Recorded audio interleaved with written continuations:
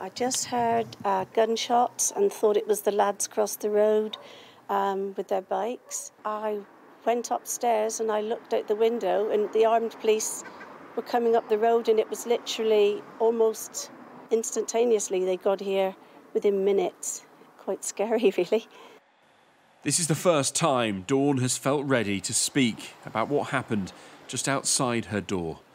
We couldn't come out of our houses unless we asked, and we had to be escorted down the road. 1 year ago, 22-year-old Jake Davison ended his killing spree, turning the gun on himself just a few metres from her home. As someone who's lived in Keyham for 45 years, she's seen her community rally. We had people knocking on our door asking if we needed help. We've had a lot of support.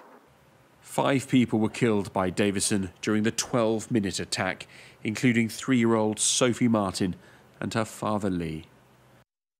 It still plays on my mind, because I'll think of my grandchildren and my great-grandchildren. That's what I'll think about. They should remember what he done, especially to that little girl.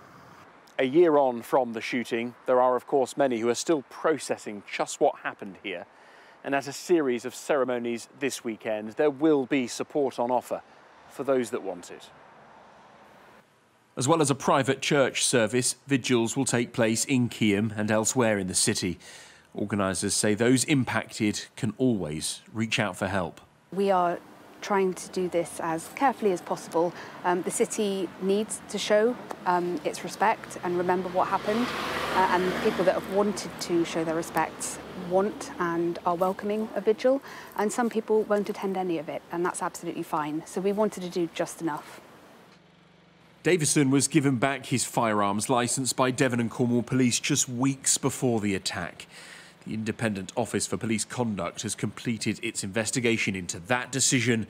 The findings will be published after inquests conclude next year.